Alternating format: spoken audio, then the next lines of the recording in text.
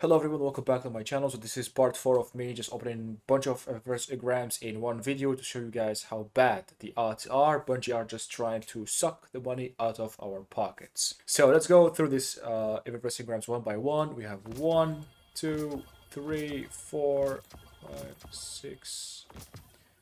Some brightness is actually useful. 8. We need vehicles when we have always on time.